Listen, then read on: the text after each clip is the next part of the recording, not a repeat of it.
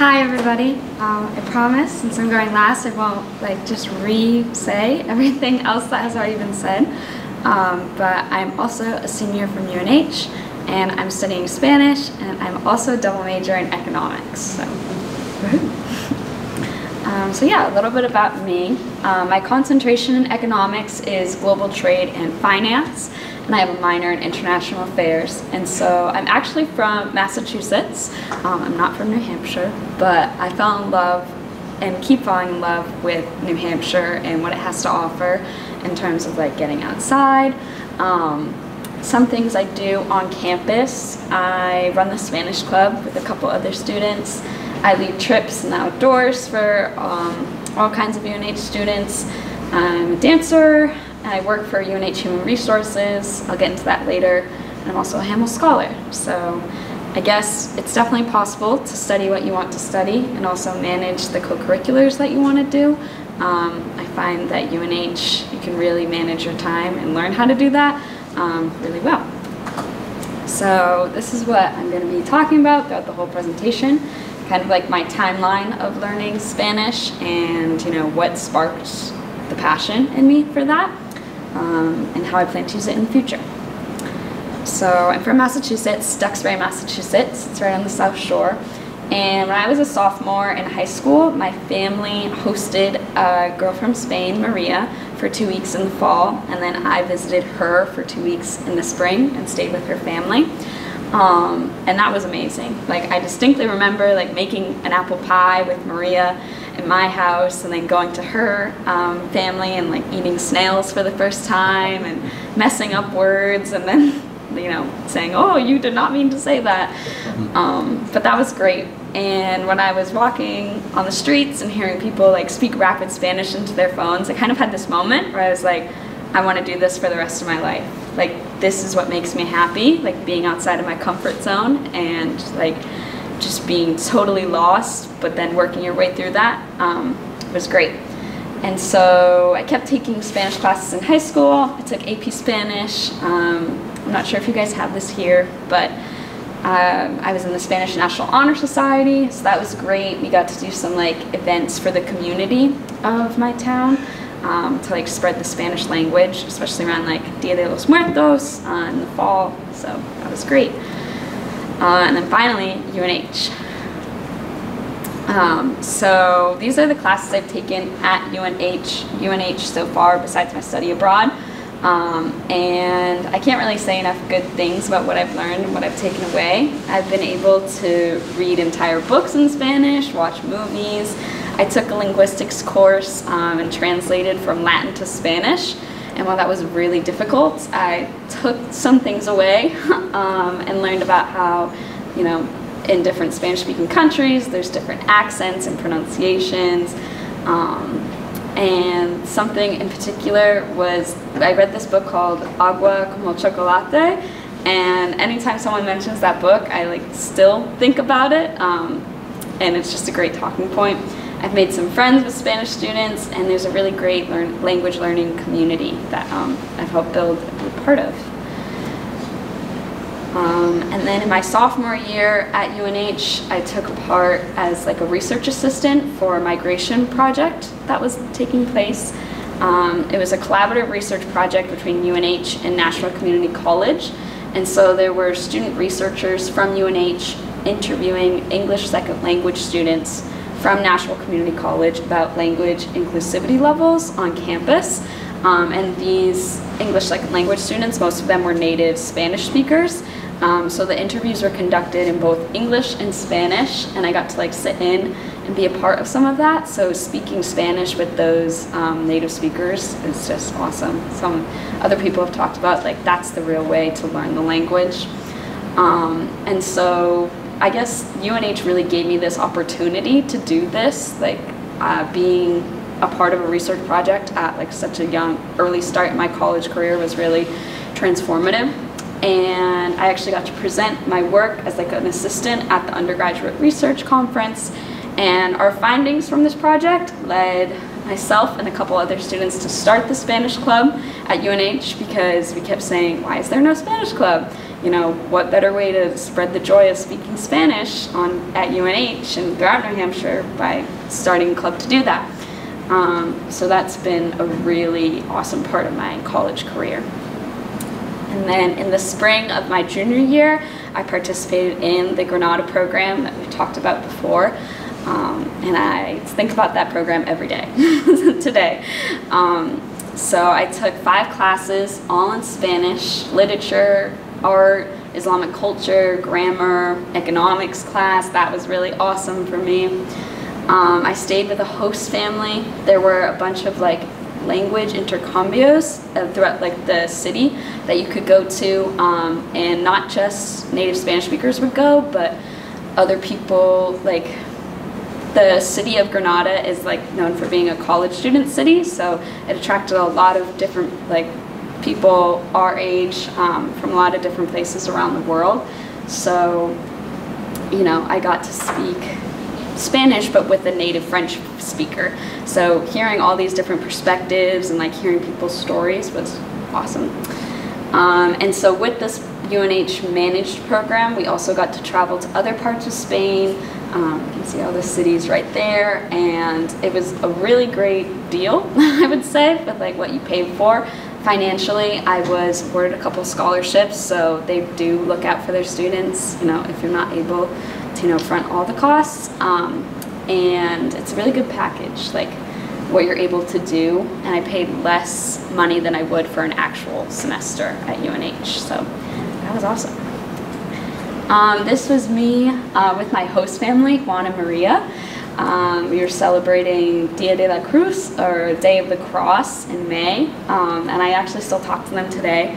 We like connected really well, and they really looked out for me, gave me advice, and I would recommend that host family experience to anybody studying abroad. This is the school where we studied, Centro de Lenguas Modernas, or Center of Modern Languages, and so there were actually a lot of other American students from different college campuses in our classes. So not only were we connecting with like Spanish native people, but other students studying abroad, so just meeting as many people as possible. That was in the top, your left photo was in Cordoba, so that was beautiful. This was my walk to school every day, so you can see there's a lot of green, a lot of beauty in the city of Granada. That was the Sagrada Familia, and the sentence I kept saying to myself was, I've seen this in the textbooks, I've seen this in the textbooks. You know, it's like plastered on every Spanish textbook in Barcelona, that was, so that was wonderful.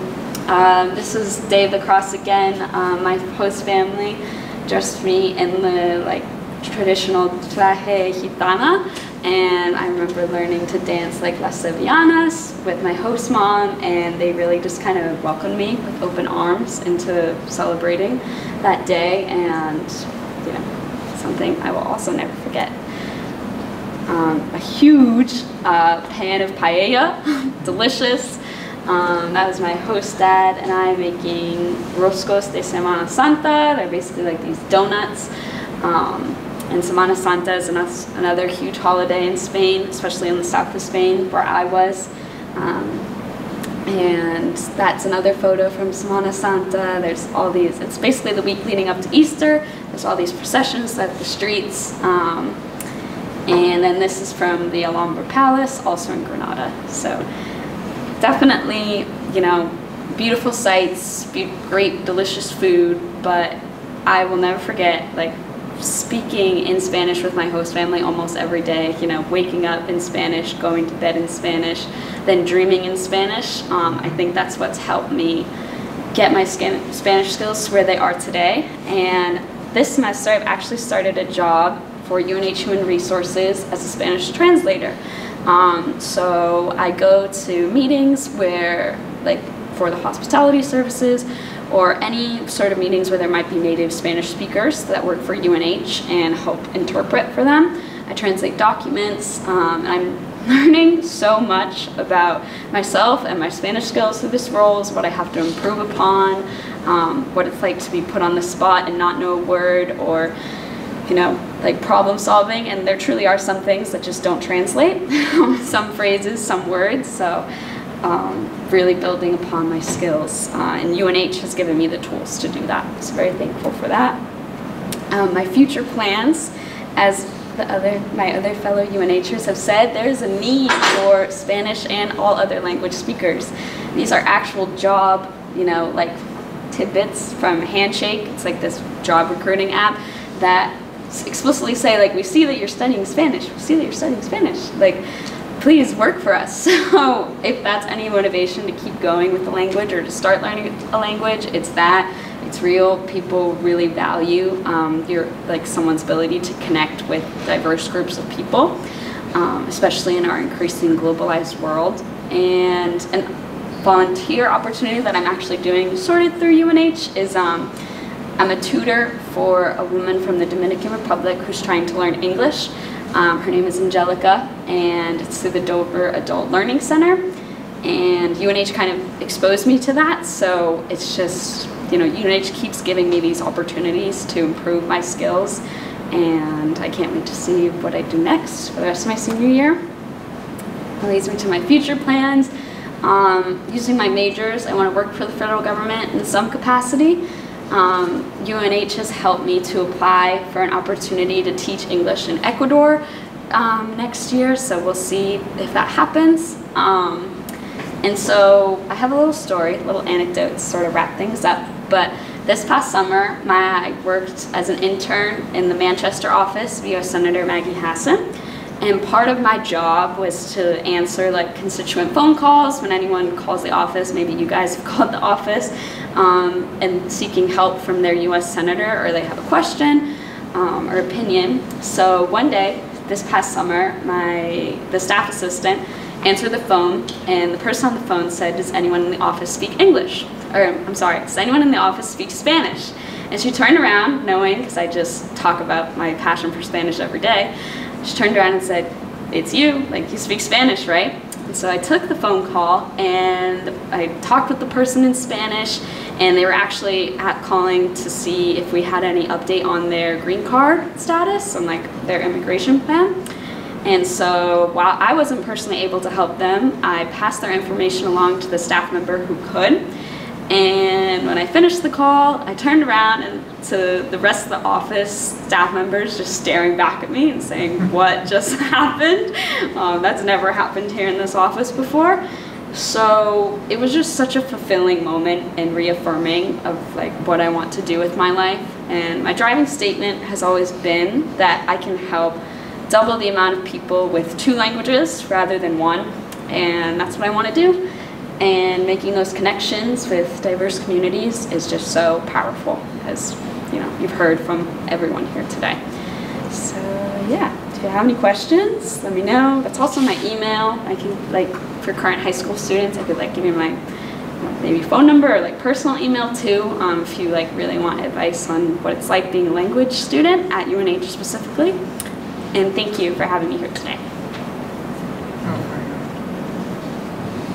I have a question. So you mentioned that you worked, you were a research assistant for migration in New Hampshire, working with ESL groups. So what country was the most represented, or which countries were the most represented, just out of curiosity? Yeah, I would say probably the Dominican Republic, but they were from a wide variety of places in Central America, especially. And those students, some of them still keep in contact with their interviewers. I think they truly made an impact, and we're oh, if we can exchange languages right now, let's just keep doing it. So yeah, mostly the Dominican. And you mentioned also at the very beginning the Hamel Scholars Program. What is that? Yeah, so it's a scholarship program given to UNH, or I'm sorry, New Hampshire residents. Since I'm not from New Hampshire, I was awarded it my junior year, and your junior year you technically don't need to be from New Hampshire to get it. But it's a great scholarship program that not only is it funding towards your education, but it's a leadership cohort. So there's a woman in the honors program who runs it, and you're required to like volunteer at least once a semester, attend like a tea talk with like a powerful person in the community. You know, I attended one last week with this woman named Sam Hasey. She's a lawyer, and she was just kind of talking about her experience and like the job career field. It's just kind of like building your leadership skills and networking skills. It's a cool program.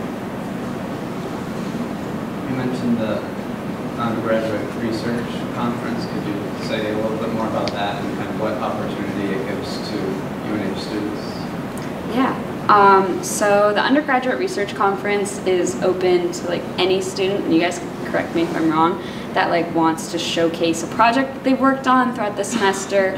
Mostly from what I've heard, it's been like senior thesis or capstones, something of that nature. But I presented as a sophomore, so you can do it really any year.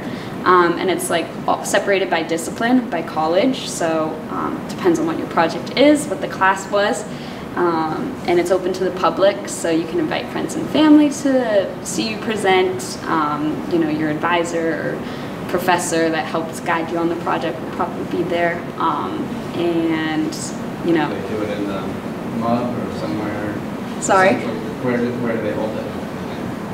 On campus? Where does it take place? Oh, it depends on like the college that it's through. Mine was in the language learning building, Merkland, but it happens in like the student union. Like they set up like the big granite stateroom with all like people's posters and stuff like that.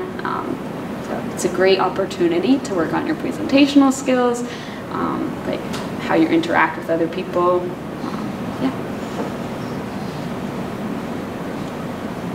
I had another question. So is the Spanish club that you're part of running open to just students in the department, or is it Spanish speakers all over campus? Yeah, it's open to anyone. You know, people like there's this event called University Day when all the clubs on campus like come out and, you know, advertise themselves. And people are always like, oh, I don't speak Spanish, like I can't go. And I always say, that's okay. Like any skill level is encouraged to attend. We're a language club, but we also are like a cultural club. So we have like cultural cooking events, and we listen to music. Last week, our friend Sophia taught us like a salsa lesson from her Mexican heritage. So there is that language component, but it's Spanish majors, like native speakers, we get all kinds of